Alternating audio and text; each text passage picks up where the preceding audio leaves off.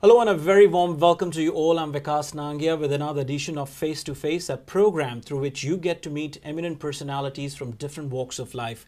Ladies and gentlemen, today we are absolutely delighted and blessed to interview in this program Reverend Dada J.P. Vaswani ji. Dada ji, thank you so much for the opportunity to talk to TV Asia. It is I who should thank you for giving me this wonderful opportunity of contacting your viewers. I want to congratulate you for your 95th birthday. Tell me about the love, the affection that you've got from all your followers, all your devotees worldwide. How does that feel? I have no devotees. I try to be a devotee myself. But the fuss that they made was not in proportion to what it deserved. They went out of their way to do so many things which made me feel more humble. I have never thought of myself as being 95 years old. I think of myself as a young person. I believe that youth is not a matter of age or years. Youth is a state of the mind.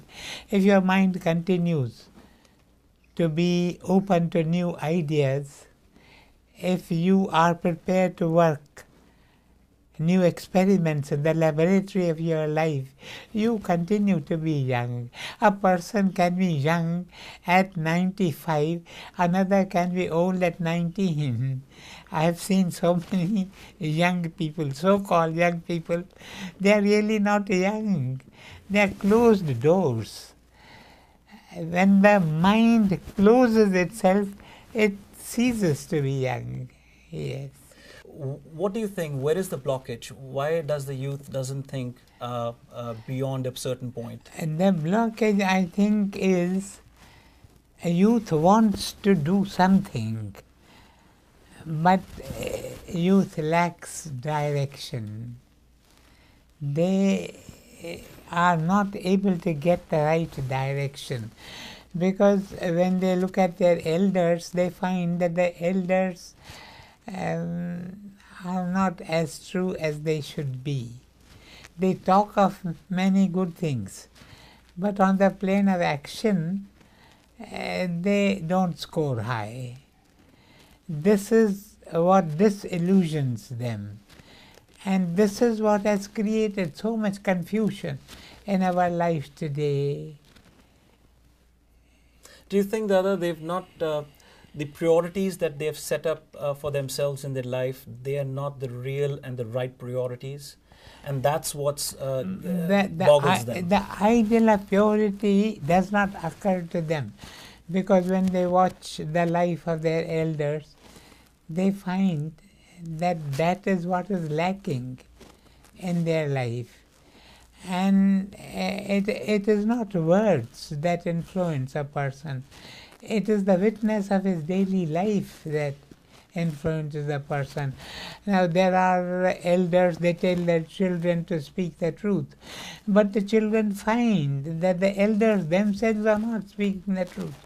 So they really do not know what to do.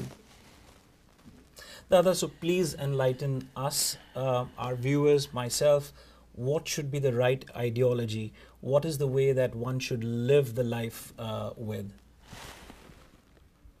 I think what our people need today is firstly to fix a goal, to pick up some ideal to which they will bear witness in deeds of daily living. That is the very first thing. I have asked many people, what is it that you want in life? They are unable to answer. They have not fixed a goal for themselves. And therefore, much of the work that they do is a source of boredom. If they knew that they had to reach a particular goal, they would have the enthusiasm to do their work. Now this is what is lacking in the lives of so many. So many of us have become like machines. Mm. They are just working. They are just working. They don't know what for are they working or why are they working. What is the idea behind it? That they have no idea. Absolutely. They are just working. Mm. We'll continue our talk with him right after the short break. Stay tuned and keep watching Face to Face.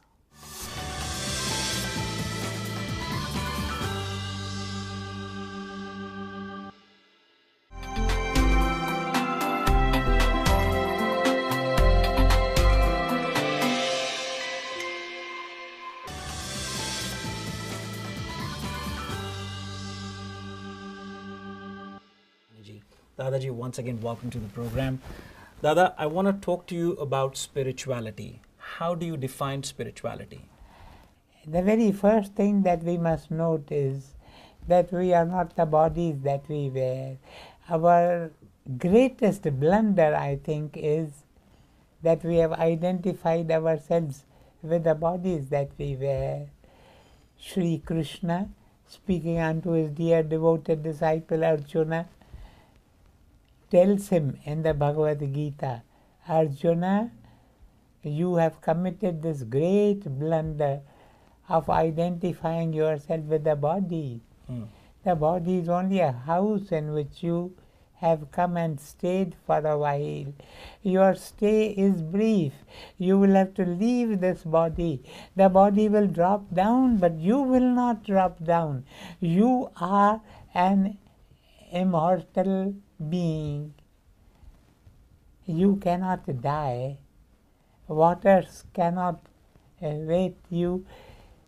Winds cannot dry you away. Fires cannot burn you. And there was the fourth thing also that Sri Krishna told Arjuna, you are not going to die. You are a deathless being. You are an immortal being. You have come here for a special purpose. To know that special purpose is spirituality. This is what we have forgotten. Dadaji, you said you are an immortal being. You never said immortal soul. Is there a specific reason? I said immortal being because the earth is filled with beings. There are animal beings, there are human beings, there are beings of different type. Therefore, I use the word being because we belong to this one family. This was the great vision of the rishis of India, that creation is one family. In this family there are many beings. Vasudhaiva Kutambakam. This was the vision of the rishis of ancient India. It's a tremendous vision. It has not been put to the test, but it is going to be as immortal as every man is. Yes. Dadaji, when I asked you to define spirituality for us and give your perspective on what spirituality is, in context to that, you brought the reference of Gita. Clearly, Gita has a pivotal role in our lives, in our day-to-day lives. Can you elaborate on that? And why is it that we see today more than Gita, it's not just confined to spirituality. We also see Gita being taught today in management institutes where people are saying that, look, this is a management or this is a business aspect evolving out of Gita. Can you talk about that? Management too is a part of life, and the Gita concerns itself with different aspects of life. The Gita is a very practical book. It does not give you only theories. It's a practical book. It has so much to teach us in so far as management is concerned. As it has so much to teach us in so far as so many other departments of human activity are concerned. First teaching that the Bhagavad Gita gives, and which is applicable to every aspect of human activity, is that man must do his duty. The word used for duty is swadharma. Everyone has his swadharma. The father has his duties to do, the mother has her duties to do, the employers have their duties to do, the employees have their duties to do, the teachers have their duties, the students have duties. Everyone has his or her duties. And the very first thing that we have to do is to be true to our duty. I sometimes feel that there is a cosmic drama which is being unfolded day after day. In this cosmic drama, each one of us has a part to play.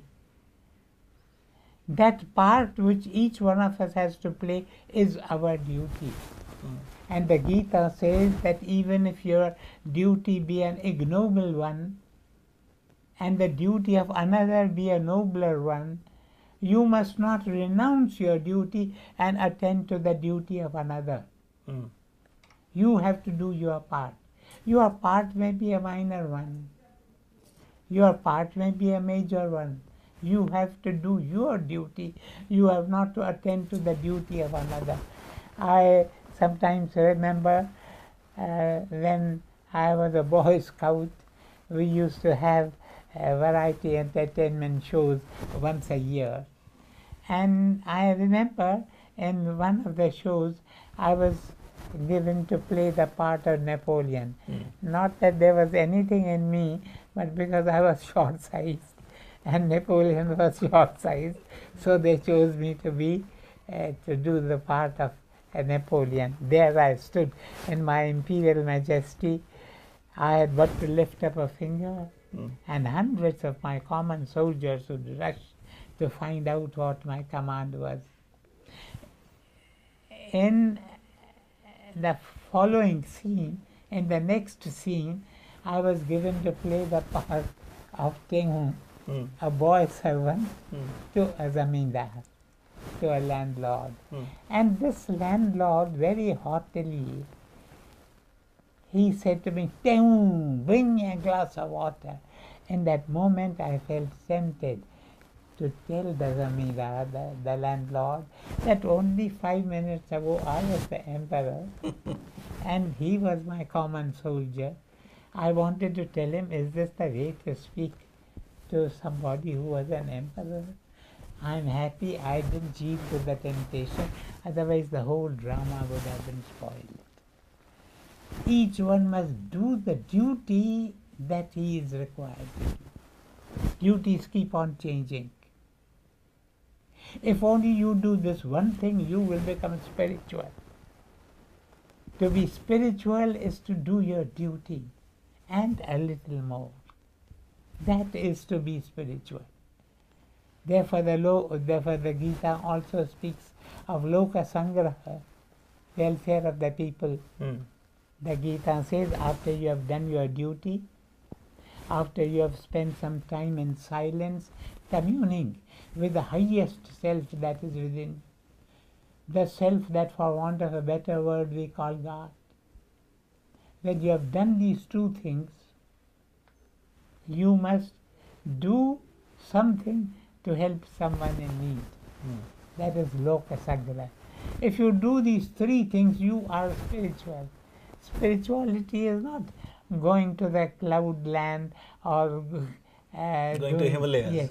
Yes, it's a simple thing. We, each one of us, can be spiritual if we are true to ourselves.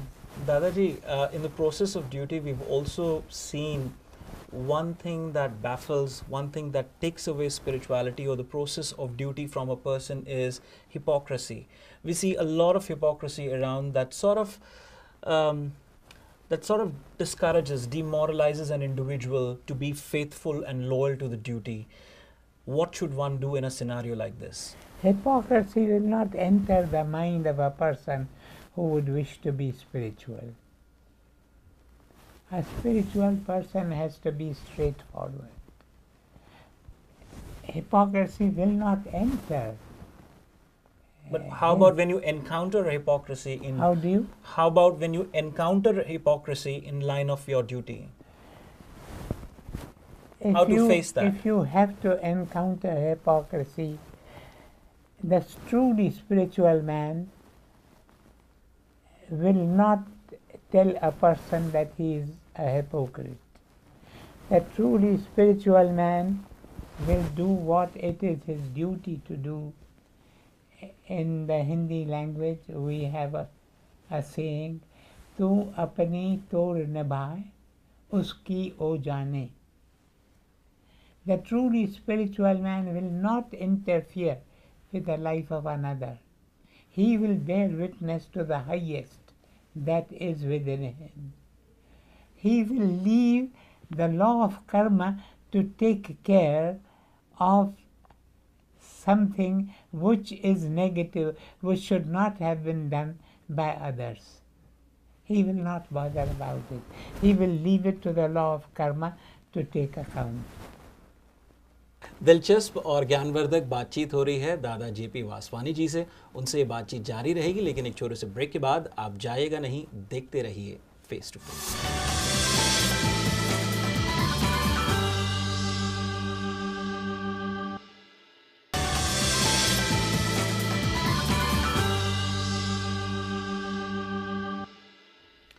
Break के बाद आप सभी दर्शकों का एक बार फिर से बहुत बहुत स्वागत। मैं हूं विकास नांगिया। दर्शकों, अपने स्टूडियो से बाहर इस वक्त हम मौजूद हैं अल्पाइन न्यू जर्सी में, और हमारा सौभाग्य है कि फेस टू फेस के आज के अंक में हमारे साथ मौजूद हैं पूजनीय दादा जेपी वासवानी जी। दादा जी, आपका एक बार फिर से बहुत बहुत स्वागत। Welcome to the programme. दादा जी, you often lead emphasis on the fact that जैसा आहार वैसा व्यवहार, and you promoted to be a vegetarian, and you've promoted vegetarianism. Why it is so important for us? I know some cases in which non-vegetarian people who take non-vegetarian diet have followed a new way of life in which they take only vegetarian diet.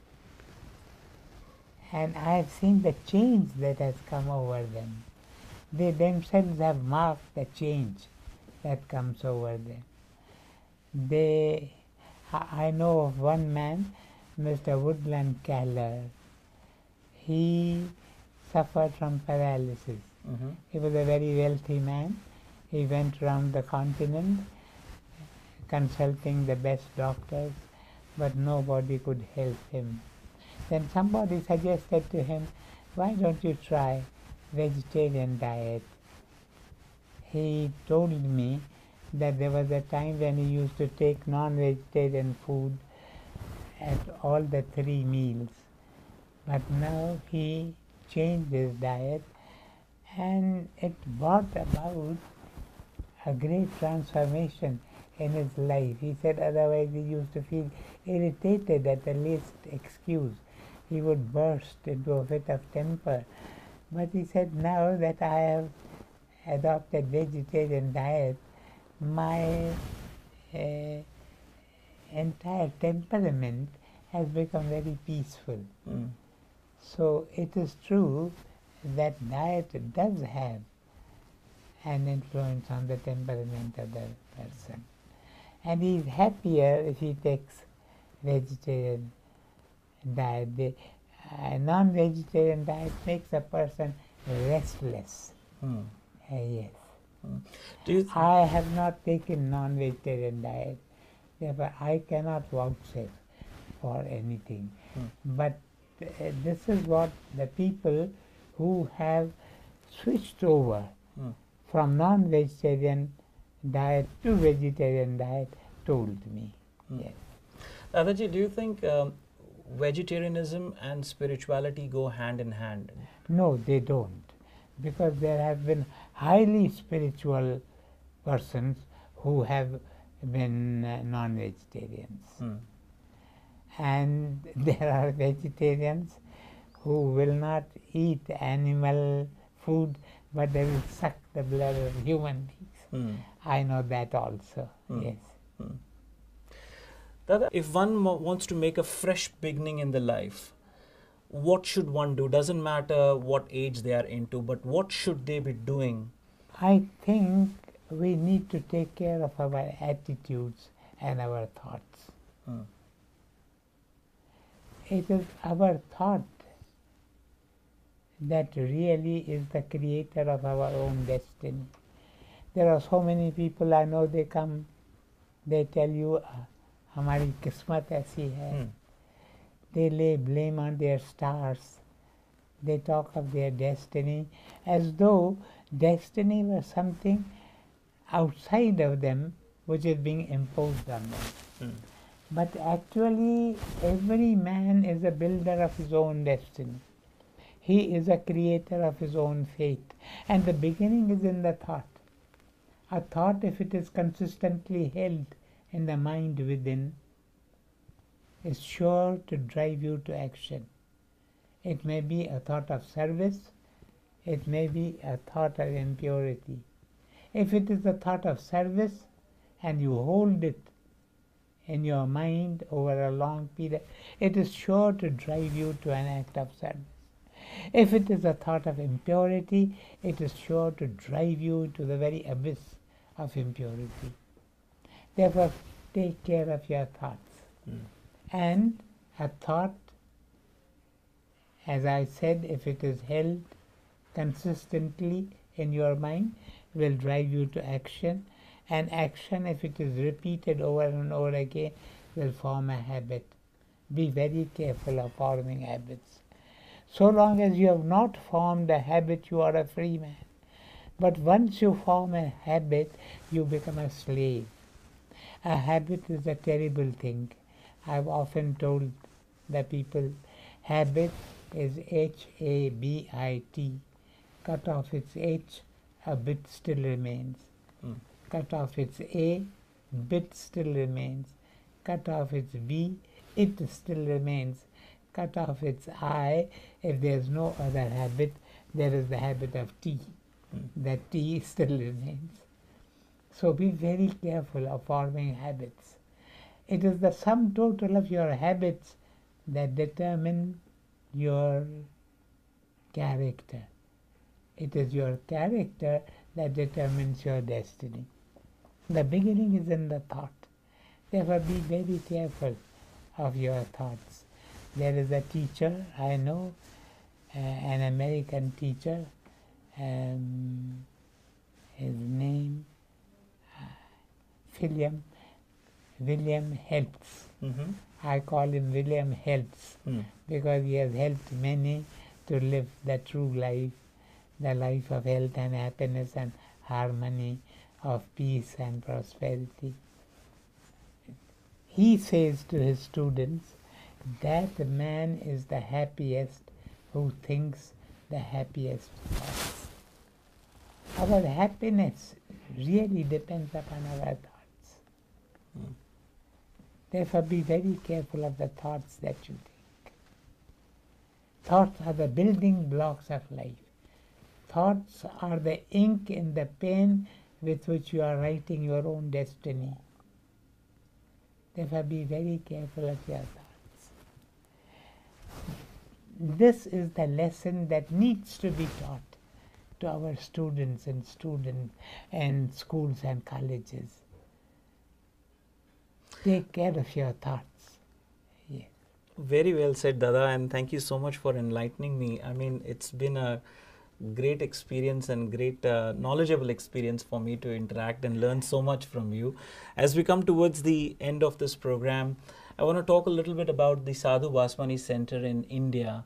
I understand that there's a beautiful museum that has come up as part of this museum, yes. and which has sort of become a huge attraction amongst the visitors. Talk about that. It has not been as huge as it should be or as it deserves to be, but I think it will take a little time to become really a huge attraction. It tells you the life and message of our beloved master, Sadhu Vaswani. His was a dedicated life. From the beginning of his days, he felt that he should dedicate his life completely to the service of God and suffering humanity. But his mother would not permit him to do so. Just to keep his mother happy, he gave her a pledge that so long as you are alive, I will not think of what he said. I will not think of becoming a fakir. He said, I want to become a fakir and carry the message of God's love to waiting multitudes. This happened when he was 40 years old. He was a great man. He was, in those days, they used to have Europeans as principals of colleges. He was one of the very few Indians who occupied that position. And they told him, how is it you are only 40 years old? You can become a minister of education. Why is it that you want to resign now? He said, life is not given us to become ministers of education. Then what is the purpose of life? He said, life is given us that we may make of it an offering at the lotus feet of the Lord. You've talked about your Guruji. You've talked about younger generation. You've talked about the ideology. You've talked about the important duty that we must follow. But you've talked nothing about yourself. What is it that you'd like us to tell to the coming generation who Dada J.P. Vaswani was in coming years from now? J.P. Vaswani was one who wanted to extinguish himself at the lotus feet of his master. Thank you, Dada. May Thank you the for master be glorified. May the servant be forgotten. Yes. And as compared to my master, I was really nothing. I was a zero. Whatever little I have learned at his feet. Yes. And I thank you for giving me this privilege of meeting you, of receiving your blessings, of knowing your greatness. Thank you so much, Dada. You are truly great. The way you have been putting questions. I have had many interviews in many places, in many countries, but I tell you that you are a great interviewer. Thank you. Your blessings. God bless. You also bless. Thank you, Dada. Thank you so much.